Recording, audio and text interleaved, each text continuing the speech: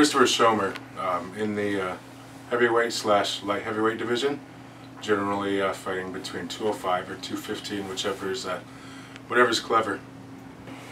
My next opponent is the wonderful, wild and wonderful Robert Kapow Pelayo. He will be an interesting opponent, one of my first stand-up guys facing. Kapow sums it up right there. I know a lot about him based on what I talk to him about in a person-to-person setting. Sometimes on Facebook we fool around. He's a heck of a brawler, and you gotta like a guy like that. Well, I was born in 1980. No, okay, we'll skip forward a few years. Went to the Marine Corps when I was right out of high school. When I was finished with that, I ended up going back home for a summer, helping Dad out, and then I came out here to play college baseball. I went as far as I could go with that, and then ended up kind of bouncing around for a little bit, doing different finance jobs, training all the while still, but I never really got into MMA until about 2007 when my friends put me up to a tryout, which was basically just a 6-minute fight, and it was by an organization that's I don't even think is around anymore, but that's what got me signed and got me in and serious again. For sure, in the time when I was in the Marine Corps, the sport was evolving, but so was the Marine Corps system of basically hand-to-hand combat. It was compliance techniques. Basically the beginning of the white belt level of jiu-jitsu is what we were exposed to at the time in the Marine Corps. So yes, it was a transition. I mean, it's as hard as anything else was jumping from one level to the next. The fact that I fight for an organization that likes to put us up there on the big show, hires all the right people. I love to just do my best out there in a cage, make sure that everyone gets what they paid for. The sport's potential for growth, with MMA, the sky's the limit, and that's been proven already. Dana White and Zuffa, a lot of other organizations out there. For someone to make it and be successful on that level in MMA, it's a full-time job. Not just, it's almost like 2 full-time jobs. We were talking about the ground training that I put in, plus the striking training, wrestling, plus having separate real jobs. You have to be a complete person. You have to pay attention to all of everything in your life to make everything else work and come together in the end. I really love MMA because it pushes me and challenges me more than anything I've ever had. Some of my training will be done at home with my home team, Tomaselli Brazilian Jiu-Jitsu. Mike's putting on his first degree black belt, or again his first stripe here this month. I've been with him for 3 years. He's a 260-pound. We'll be all right. 260-pound. We'll be nice to him.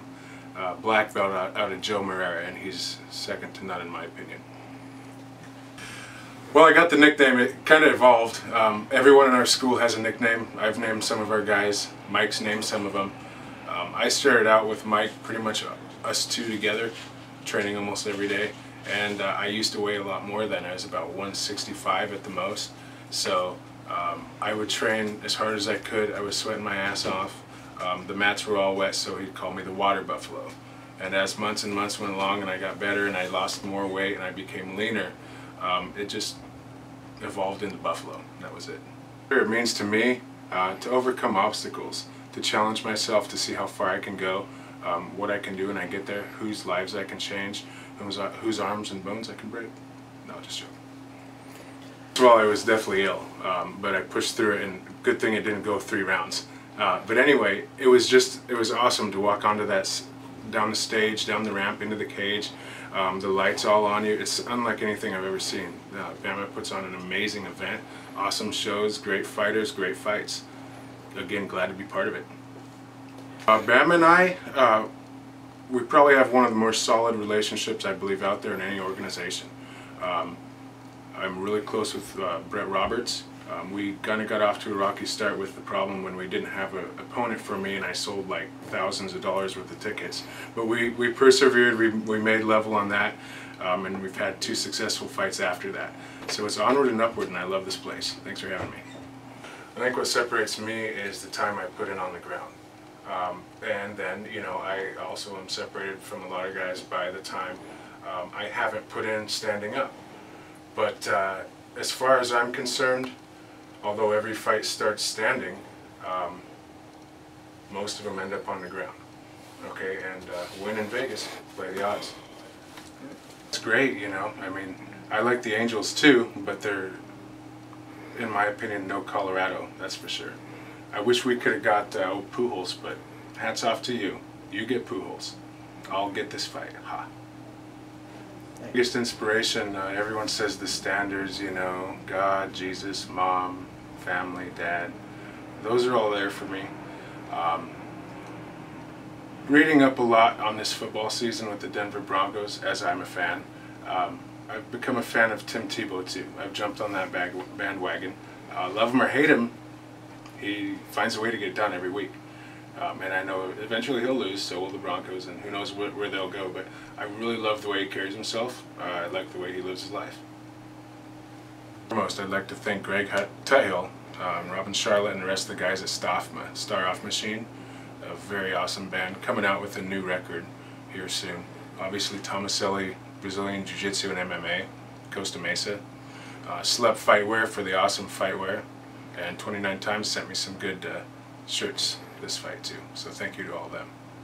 Robert and I, we train hard as we can, we push it to the max, we try to recover and do it all again the next day. Let's see how healthy we can both stay this time, my man, and thanks for the dog food.